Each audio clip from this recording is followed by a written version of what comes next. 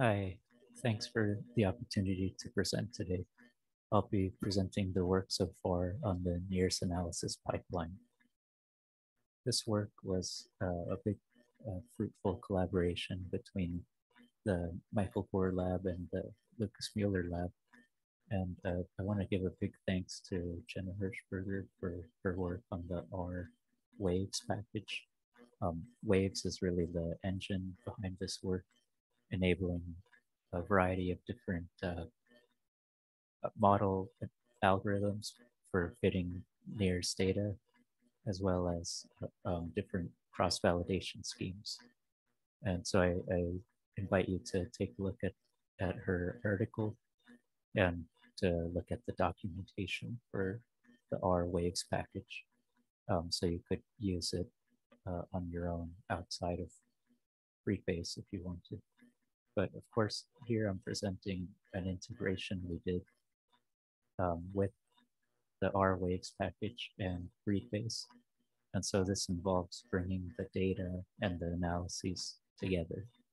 And so here I want to start with a schematic.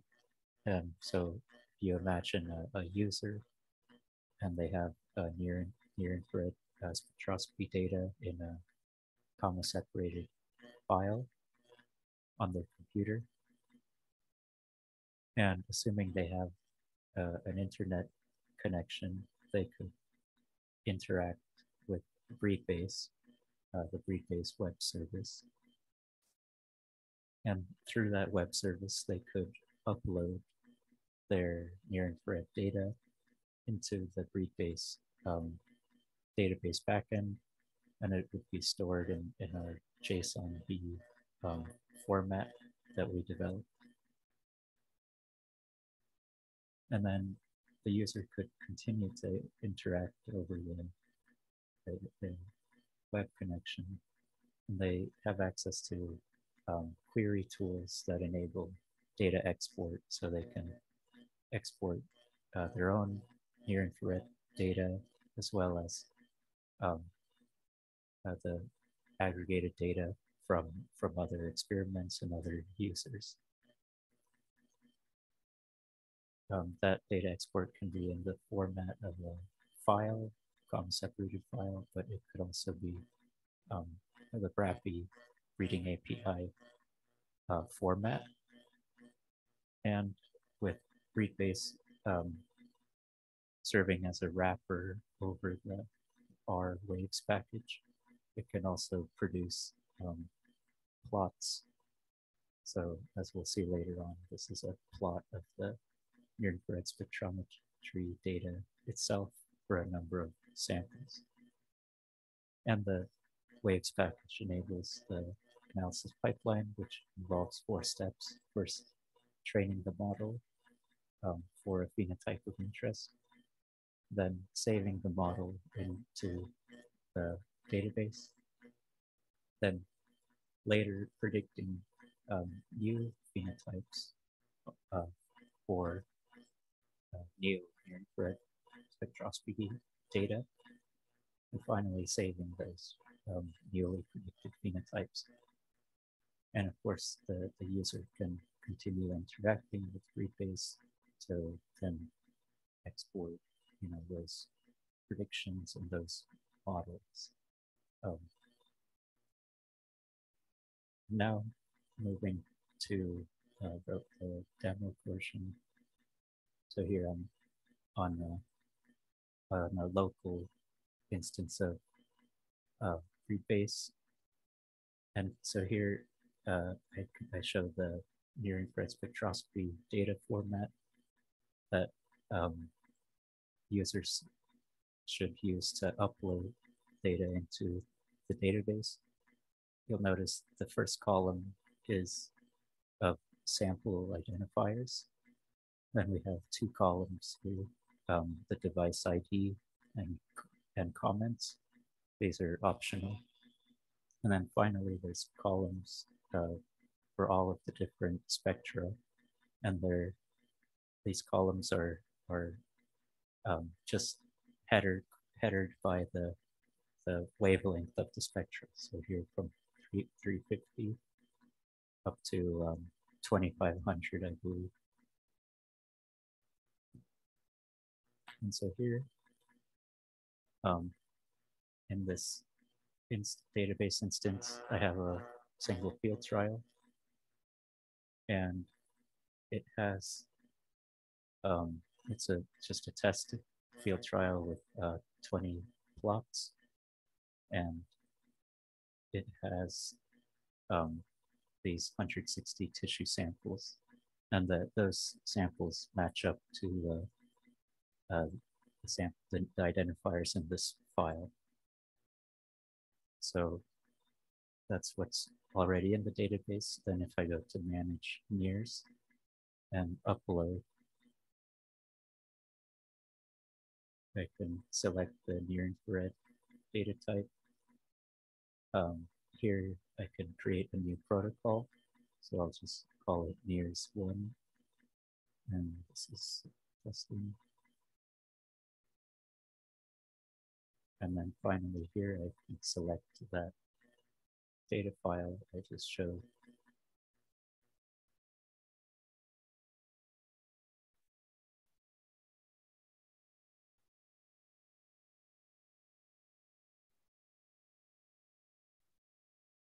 And this is a verification and then a storage step.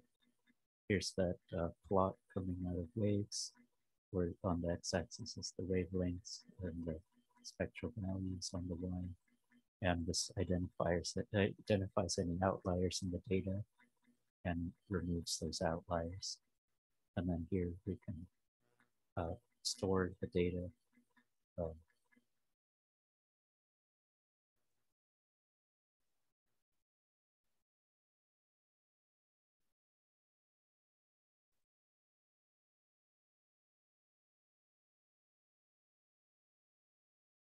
Okay, so it says the upload was successful. So now that was the upload. We can, as I mentioned, you can download NIRS, you can plot various spectra. But the first thing is to train a NIRS model.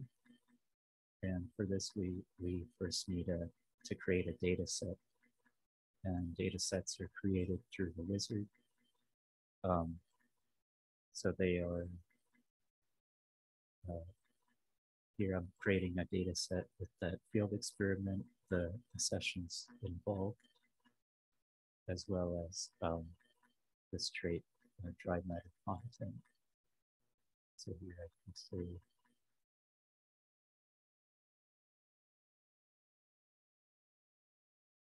I can create that. If I then go back to the NIRS page, I can train a NIRS model. So I first select a data set of the one I just created. Go to the next. You can specify a testing, but if you don't, it'll be randomly partitioned from the training data set. And you select the trait that you want to train the model against. And then finally here, there's various algorithms in the waves package, the partial least squares regression, and there's a few tuning parameters that can be specified.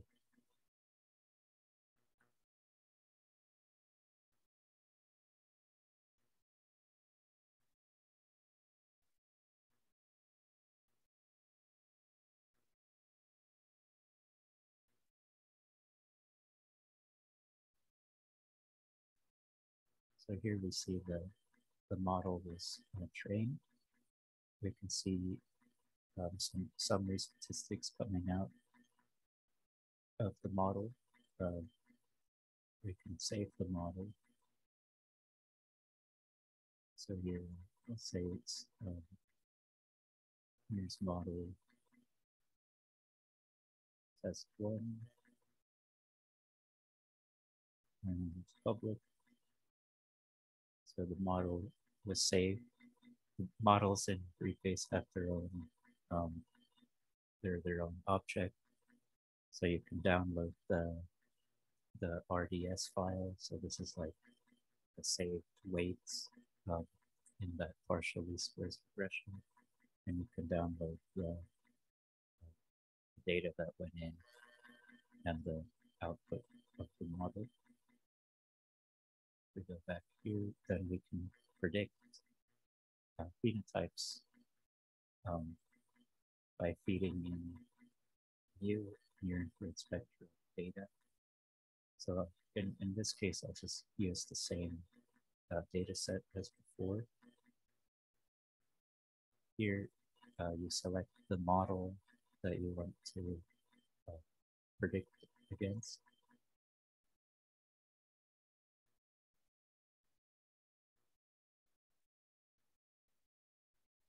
And so we see the predictions for the plots in the data set that we selected. And we can then save those predicted results.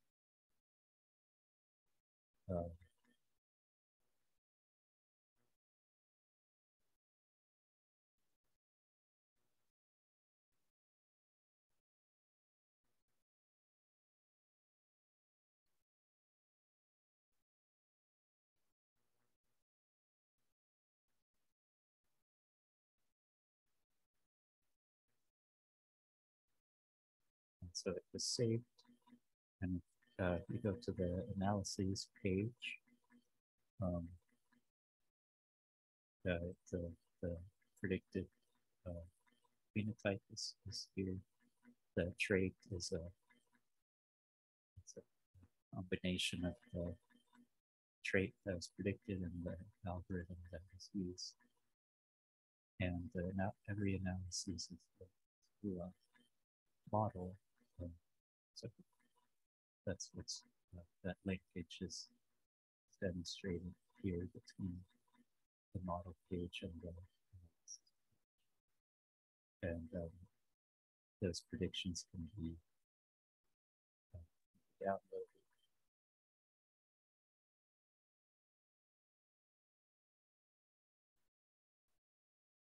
So here they are, and they're readily accessible. So with that, I'd like to thank everyone in the Mueller lab and Jenna again, and the Michael Ward lab, as well as Chris Samoas and Brian Ellerbrock in the Mueller lab. And if you have any questions, feel free to reach out. Thank you.